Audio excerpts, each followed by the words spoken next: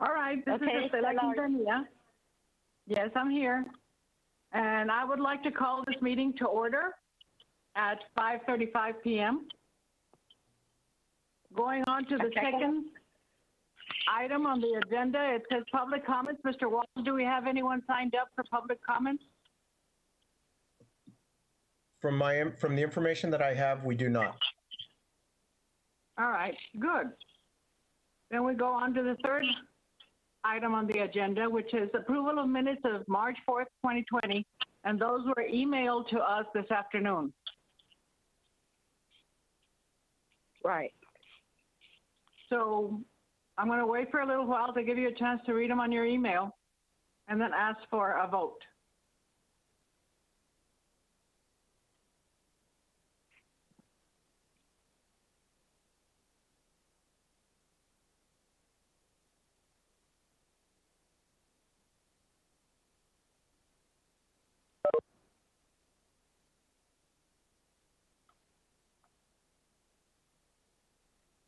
Has everyone had a chance to glance over them?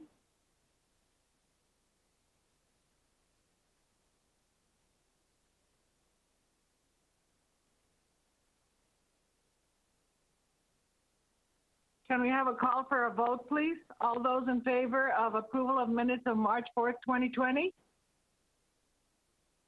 Approved? Aye. Aye. Aye. Aye. Aye. I don't know if that's 7. Okay, well then, there are no dissenters. Anyone opposed? Motion carries. We approve the minutes of March 4th, 2020. We go on to the fourth item on the agenda. Discussions and possible action of, letter A, drug and alcohol use prevention activities. Did anyone have any activities? Not at this point. I do. Okay. I'm going to have an activity on August 31st, which is International Overdose Awareness Day. But due to everything that's going on, I'm only going to do a memorial, and it's going to be at my house. I want to do like a candlelight vigil, and I've asked for people that if they know anybody that has passed away or is struggling with addiction, if they want to do their name and stuff, and I've gotten some response back on Facebook. So I just wanted to share that with you. It's going to be August 31st, and I'll be posting information. Thank you so much. Thank you. Is there anyone else?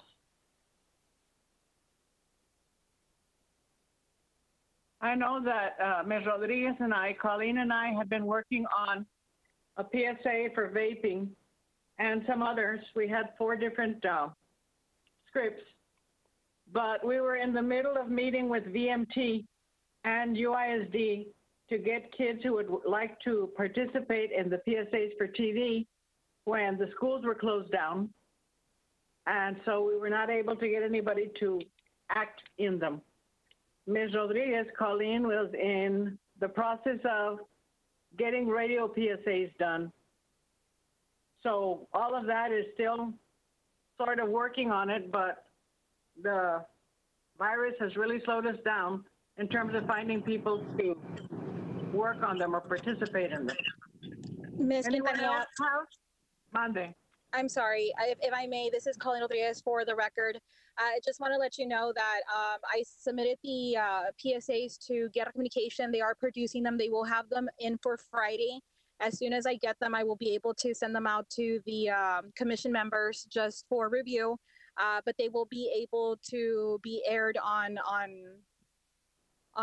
their radio stations, and then I will pass it on forward to the other radio stations. COVID has been very hard on all of us. I think, you know, it's been a difficult thing. And I think we have, you know, Mr. Hernandez that can speak more on it, but mental health is high on this, with the situation that's going on. So we see that there are more things that are going on and that may result in addiction or having to lead into alcohol. So the PSAs that we have coming up, will allow for more awareness and prevention of that, and having to contact the proper resources to prevent the addiction. So they're more on a preventative measure. Unfortunately, also in March, we had contacted UISD for a project that we wanted to do with national drug awareness, and they had given us the green light, the go. We were actually going to be featured part of their like ITV games, like their brain games, and we were going to do like drug awareness, and that fell through. So we are having to do a little bit of different things, especially right now that school's about to start. So we are going to continue doing what we had planned out to do. We're just having to reinvent the wheel a little bit because we're having to do it virtually or at a distance where it's safe for all of us. So I just wanted to make sure that I reported that we're still working on some stuff, but we're doing things, in an unusual way, but a safe manner. Thank you so much. Thank you for your report. Are there any other work group reports?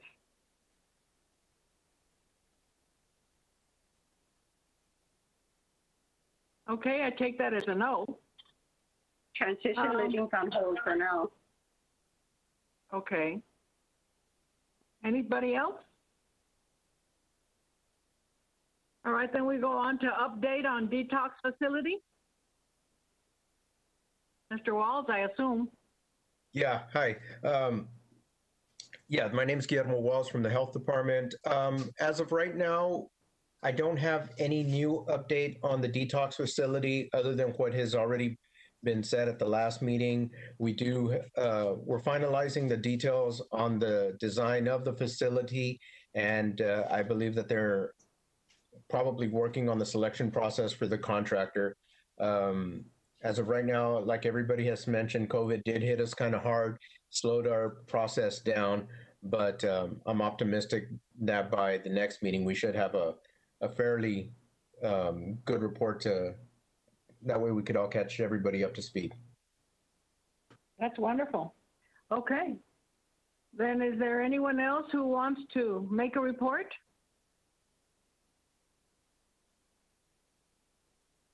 Are there any announcements from any of the groups that are in attendance? Yes, Mr. Hernandez is trying to wave us down. Can anyone hear me? Yes, sir, go ahead. You can hear me now? Yes. Now, yes. Okay, great. Because I wanted to touch base on a couple of things. First of all, add to Colleen and add to what's going on, what Mr. Wall said. So I was gonna chime in first on what Colleen said about the mental health issues that are going on. And I can let you know that in my private practice, and I see at least 40 clients a week, things have just escalated. I've been working even on weekends because I have so many new clients coming in. My clients that had already depression and anxiety, it was exacerbated by the quarantine and the COVID. My newer clients, they have a lot of fear, their anxiety is high, they're depressed. And although for those that have co-occurring psychiatric substance use disorders, we have had some relapse that has happened all across the board in different programs that I evaluate, not only the Webb County 466 Drug Court, the Webb County 466 Veterans Court, and the Pillar TCE HIV program. So there's been an increase in relapse, and that's another issue, and that's because of the mental health conditions that are going on in our community due to the COVID. Now, I was going to, Mr. Walls correctly said what I was going to state what's going on as far as the RQ and what's going on with the builder. The last thing that I wanted to mention, because one of the last things I talked about, that I wrote a grant on behalf of the Drug and Alcohol Commission. And it was for a medication-assisted treatment program for the sheriff's office. And this was probably the biggest award that the state gave to all of the different jails. So Sheriff Aguirre got a big award. Now, we had been on hold for a while because the city, after Dr. Gonzalez left, they decided not to take on their part of of what we had designed in the grant. So what we had to do is we had to go back to square one. And I'm happy to say that now Pillar has been able to take over a lot of the tasks that the health department was going to take. They have the doctors and nurses, they got everything. We've been meeting with the sheriff for the last 2 weeks. We're hoping to finalize that program and start the program in the next couple of weeks, where we will provide these inmates in jails that are opiate addicted with a shot of Vivitrol, which is injectable naltrexone, for 7 months before they go out. They leave the jail. Then they'll go into outpatient services and have some outpatient services, reentry services. At that point in time, the counselors or the case managers will refer them to programs that, whether it's a drug court program where it's scanned, they need residential treatment or what have you. But Pillar will provide them services for 6 months. They'll provide them the motivational enhancement therapy, the cognitive behavioral therapy, the relapse prevention therapy. In addition to that, because there were no funds for additional Vivitrol shots, because each shot cost over $1,000, we had to modify the budget because the health department was going to buy them through the pharmacy. But because we need to make sure that they don't relapse, so what we decided to do was to give the clients naltrexone, which is the same medication that Vivitrol is. Vivitrol is just injectable naltrexone. So the clients will receive a daily dose of naltrexone because we want to make sure that they get it, because if you give it to them, they will go ahead and probably relapse. So that's part of the process. They'll be going to counseling for up to 6 months, receiving naltrexone. For those that qualify in the drug court, they will continue in the drug court program with Vivitrol. If they qualify for the veterans program, same thing, they'll continue Vivitrol. Let's say they are referred to SCAN. They can still get their naltrexone as part of the case management and the counseling efforts that we have for about 6 months. So the program is set to begin. We had been hoping to start off in May. And as I said, we want to get this right. It's an 18-month grant. It's one of the biggest, it is supposedly the biggest award that the sheriff got in the state.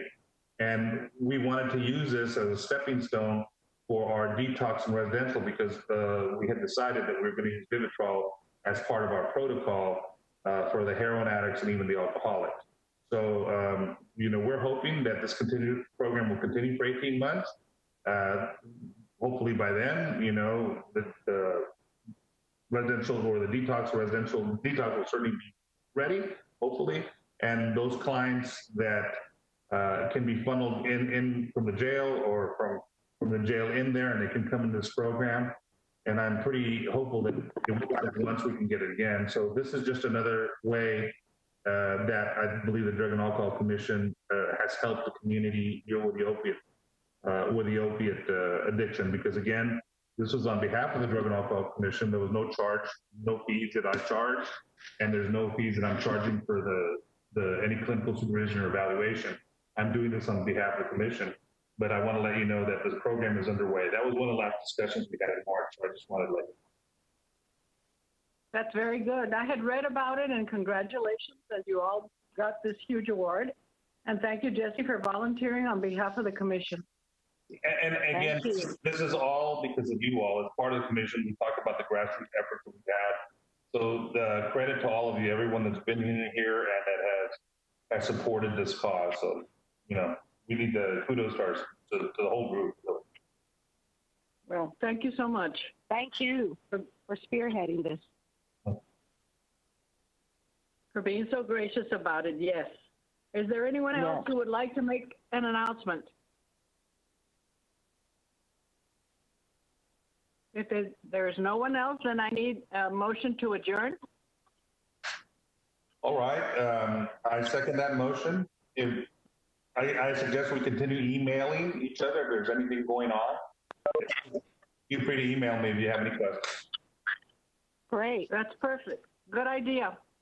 All right, everyone, then save all our emails so that we can contact each other. And I suppose we'll have another meeting in next month, first Wednesday. Yeah, first Wednesday of the month.